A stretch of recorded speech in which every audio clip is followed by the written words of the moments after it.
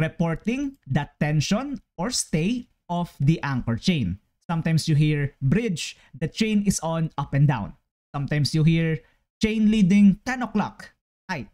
Sometimes you hear chain leading under the bow.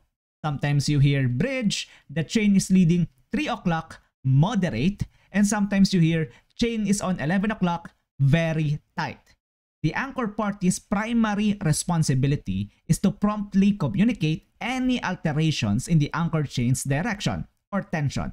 When the chain becomes excessively taut, the bridge team should engage ahead the engines to alleviate the strain. Now question, is there a very tight condition in reporting the anchor chain? My answer is yes. If you happen to work with Ukrainians, Russians, Greeks, or Croatians, or any Europeans, plenty of them base on tension, not angle. Hence, they use very tight or moderate. Now, if you happen to work with Asians like Indians, Japanese, or Filipino, we base normally on angle.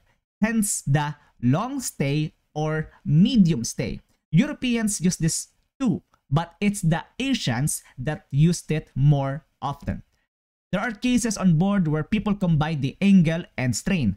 For example, chain leading, 10 o'clock, medium stay, moderate.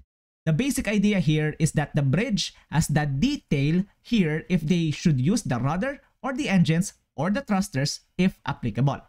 Maintaining the tension between up and down and moderate / medium stay ensures a seamless process when hoisting the anchor.